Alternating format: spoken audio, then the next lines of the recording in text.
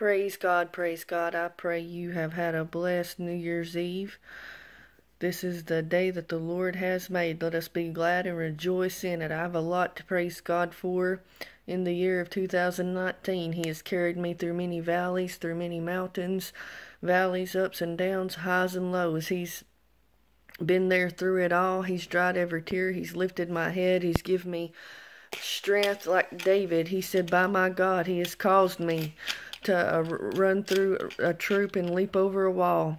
He can do exceedingly and abundantly above all we ever could think or ask. And I thank God that he has been my all in all in 2019, and I know that greater things is coming in 2020. Praise God. I do believe 2020 is going to be a phenomenal year. I believe great and mighty things will happen in the year of 2020. For some, it'll be a time of sorrow, and for others, it will be a time of rejoicing. Praise God. And I just want to share a couple things the Lord has deposited in my spirit concerning the year 2020 and entering in the year of 2020. I believe with all my heart the Lord has given me a word, and I believe that this will bless your heart. It's just a couple simple thoughts, but I just want to share it with you today concerning 2020. You know, I want to enter in 2020 being the salt of the earth and letting my light shine, praise God, into those dark places, because that's what God has called us to be. We're all called to be soul winners. We're all called to be witnesses, and we're all called to be the salt of the earth and to let our light shine, praise God. And I want to read this with you, Matthew chapter 5 and 13. It says, you are the salt of the earth, but if the salt has lost its savor, wherewith shall it be salted? It is henceforth good for nothing, but to be cast out and trodden down under the foot of men. You are the light of the world. A city that is set on a hill cannot be hid. How many know if you are full of light and full of the love of God, it cannot be hid? It will overflow. David said, my cup overflows. Praise God. Neither do men light a candle and put it under a bushel, but on a candlestick, and it gives light unto all them that are in the house.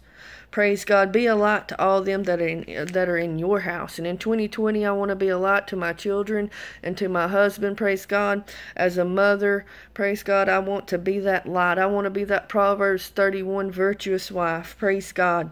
It says in verse 16, let your light so shine before men. Let it so shine before men. Let your light shine, that they may see your good works and glorify your Father which is in heaven. How many know that Jesus wants to get the praise and the honor and the glory from our life?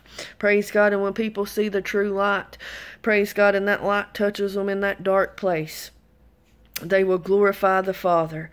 Praise God. You know, and I can't help but to notice here in the book of Matthew, Jesus is teaching the Beatitudes. It's teaching the healing ministry of Jesus, the Beatitudes, the salt of the earth, and to be the light of the world. Praise God. And I begin to think about how Jesus teaches on lust and giving and oaths and forgiveness and divorce, and he teaches on many things, but he's also teaching there's a separation between the children of God and someone that has been born again in the world. There's a separation. You know, the New Testament teaches us to put off the old man and his deeds and the works of flesh. Praise God. And Jesus is teaching us, praise God, to have that character of God, to forgive, to have love. Praise God. And I just couldn't help but to notice that. And I thank God that he never let me stay the same. The love of God pardoned my sins. He didn't let me stay the same, but he, praise God, brought me to the knowledge of truth. And then he cleansed me and forgive me and redeemed me. But you know, there's no other place I'd rather be in the presence of God and getting things right with God. We have got to get right with God in this hour. And the Word of God teaches us if we confess our sins, he is just and faithful to cleanse us from all sin and all unrighteousness. And over again, I begin to see this separation from in the Word of God. You know, Jesus is teaching the disciples. He said, be not like the Pharisees and the Sadducees. He said that harlots would enter in the kingdom of God before they were, because they were religious, they were rebellious. You know, and I just begin to think about the Word of God. And we must be a doer of the word. And then right after Jesus is teaching, let your light so shine before men that you may see your good works and glorify your Father which is in heaven. Think not that I am come to destroy the law or the prophets. I come not to destroy, but to fulfill. For verily I say unto you, till heaven and earth pass away, not one jot or one tittle shall in no wise pass from the law till it be fulfilled. Whosoever therefore shall break one of these least commandments, and shall teach men to do so, he shall be called the least in the kingdom of heaven. But whosoever shall do them and teach them, the same shall be called great in the kingdom of heaven. For I say unto you, except your righteousness shall exceed above the righteousness of the scribes and the Pharisees, you shall in no case enter into the kingdom of heaven. See, there's a separation there. Praise God. You know, we got to make up our mind to get on the Lord's side. And you know, I'm going to talk about being in a valley of decision. You know, I'm going to get into the Word of God. Praise God, and I believe this will bless your heart. But I begin to think about being the salt of the earth and being the light of the world. And then Jesus goes down and he said, it's not enough to teach the commandments, but you got to do the commandments and teach them. Then you'll be great in the kingdom. And he says, the Pharisees and the Sadducees and the religious, oh, they teach them, but they don't live them. Praise God. And I begin to flip over again as I begin to study the Word of God today. I begin to flip over to Mark 9:49. And it says, have salt in yourselves. That began to minister to me. Have salt in yourselves. For everyone shall be salted with fire, and every sacrifice shall be salted with salt. Salt is good, but if salt has lost its saltness, wherein shall it season it? Have salt in yourselves, and have peace one with another. You know, I begin to look into this. You know, in Leviticus 2:13, it talks about offerings must have salt. But I begin to look into, number one, salt is valuable. Number two, salt and water are connected to healing. Praise God. You can use salt in ways for healing. Number three, salt preserves. Number four, salt is flavor. Number five, salt is used for offering. Number six, salt is involved in the covenant. 2 Chronicles 13:5. But I begin to think about how salt and fire purifies. Praise God. And I begin to think about this, how salt preserves. And you know, we have to be preserved in the Lord. We have to be purified. You know, we're going through a time where the Lord is purifying us. He is getting us ready for the great day of the Lord. He's getting us ready for revival, for a move of the Spirit, the manifestations of the sons of God.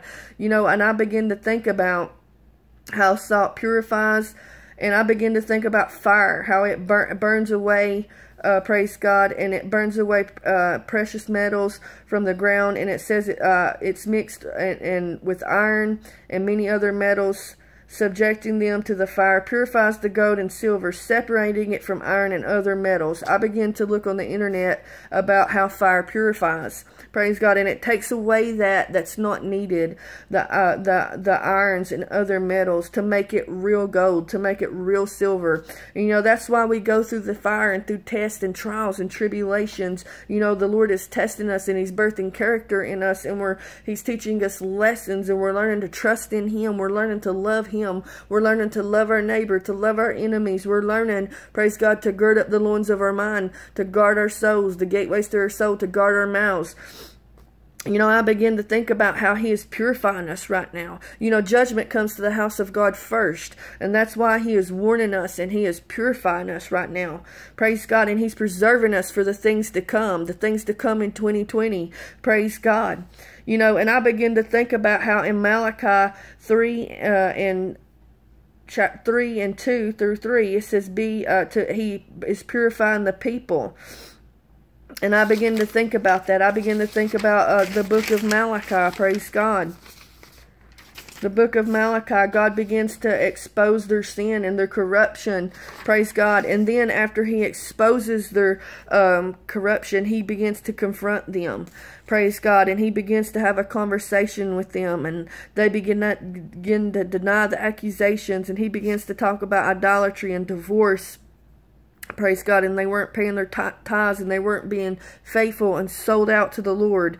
Praise God. And I begin to think about how God began to minister to them in the book of Malachi. And he began to tell them, he said, if you'll return unto the Lord, I will return unto you, in Malachi 3:7. And in the New Testament, it says, draw nigh to God, and I will draw nigh to you. Purify your hands, you cleaners. Cleanse your hands, purify. And but the Lord began to speak to him, and he said, draw nigh to the Lord, and he will draw nigh, return unto the Lord, and I will return unto you. You know, we got to return unto the Lord with all of our hearts. And I began to think about how the Lord began to move through Malachi and through that burden with the word to purify them. You know, and I began to think about Joel. The Lord gave me a word on fasting and praying the other day on Joel. Joel reflects Malachi and Amos and Isaiah and Zephaniah. You know, in chapters 1 and 2, Joel focuses on the day of the Lord. And he begins to talk to them about the locust came, you know, on Egypt, but how the locust is going to come upon the children of Israel for their sin. And he begins to call the priests to have the people to come to a national repentance. And then he begins to talk about another day of the Lord where the sun will be darkened and the moon shall lose its light and the stars shall fall from the heavens. And he talks about the day of the Lord, and then he calls for another national day of repentance, and he says, rend your garments and not your heart. He's saying, let this change be real. Let it be within inside of you, and be a doer of the word and not a hearer only. Rend your heart and not your garment, because in the Jewish customs they would lay in sackcloth and ashes, and they would rend their garments when they were mourning. But he said, rend your heart and not your garment. And he's talking about the day of the Lord. Praise God. And I begin to think about how he promises in Joel restoration, divine presence among his people, revival. You know, repentance bursts revival. God's Spirit, praise God, will be poured out upon all flesh. You know, it makes me think about in Ephesians, praise God, the manifestations of the sons of God. You know, and I begin to think about how Joel ends with a new Eden and the story of God's people being redeemed. And God restored all things at the cross at Calvary. Praise God. And I begin to think about, praise God, I begin to think about the word of God, you know, and they were in the valley of decision. You know, I begin to think about that too. They were in the valley of decision. Praise God. And you know, I see many in the valley of decision in the time that we're living in now. Praise God. But we got to choose this day whom we're going to serve. And we got to make up our mind if we are on the Lord's side. Praise God. And I just want to... I just begin to think about, too, I want to point this out. You know, it says... we must have salt within ourselves, praise God. You know, and if the salt loses its flavor, it's to be good for nothing but to be thrown out and trodden down under the foot of men. You know, there is no substitute for real salt. And I begin to think about how it says if it loses its flavor, it's good for nothing. You know, Jesus is the light of the world. He's the light of my life and the light of a believer's life. And nothing can take his place. And, you know, nothing can take the place of the true anointing. You know, the real anointing is authentic. We're to be genuine, to be authentic, to be the light of the world. Praise God. Nothing in this life can take the Lord's place. We see a lot of imitation, praise God, but you know, there's going to be a remnant of real authentic children of God take its place in the army in the day of 2020. A real remnant, an army of believers. Let the worshipers arise, let the sons and daughters prophesy, praise God. And you know, I begin to think about, we are the salt of the earth and the light of the world. We must reach others in a lost and a dark times that we're living in these dark times. Praise God. I begin to think about Mark 9:50. It says, keep salt in yourselves. Praise God. And then I begin to think about how it says, if you have salt within yourselves, you will have peace with others. You know, I begin to think about how I want to go in 2020, living peaceable and have peace with all men. You know, I begin to think about that. Praise God. And in Romans 12:18, it says, live peaceably. Praise God. In Colossians 3:15, it says, let the peace of God rule in your hearts, to which also you were called in one body, and be thankful. Matthew 5:9 says, blessed are the peacemakers, for they shall be called the children of God. John 14:27, my peace I leave with you, my peace I give unto you.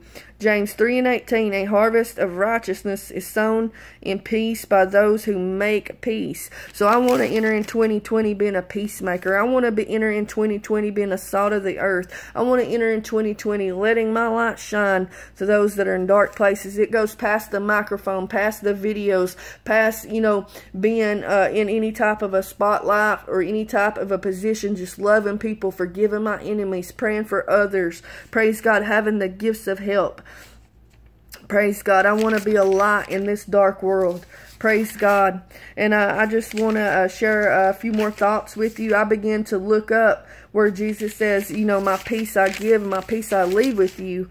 I began to look up John 20:20, because we are entering in 2020. And I don't know about you, but I want to enter in 2020 with 2020 vision. And the Word of God says, praise God, with that in Proverbs 29:18, where there is no vision, the people perish. Come on, somebody. I want to enter in 2020 with a vision for God, ordained by God, to reach all the souls that it's ordained for me to reach. Praise God, or minister to, or encourage, to love on, to hug, whatever God has. Praise God. I want to enter in 2020 being that yielded vessel. Praise God. But I begin to look up John. I want to read this to you, 2020. Praise God. I want to have the God. How many knows that God can give you 2020 vision that only comes from the Lord? John 20:20 says, and when he had so said, he showed unto them his hands and his side, where the disciples were glad, and when they had saw the Lord. So he begins to show them the scars in his hands and in his side. And the disciples were glad when they saw the Lord. How many know that one day we're going to see the Lord? And I want to enter in 2020, praise God, with vision. And I want to enter in 2020 serving the Lord with gladness, because the Word of God says, look up, redemption draweth nigh. Every eye shall see him, and those that pierced him shall mourn. Praise God. And the Word of God says we shall see him for who he is. I believe we're going to see him more than ever. Praise God, through revival, through a move of the Spirit, but we're going to see him one day in that place that's not prepared by man's hands, but walls of jasper and streets of gold with a river flowing.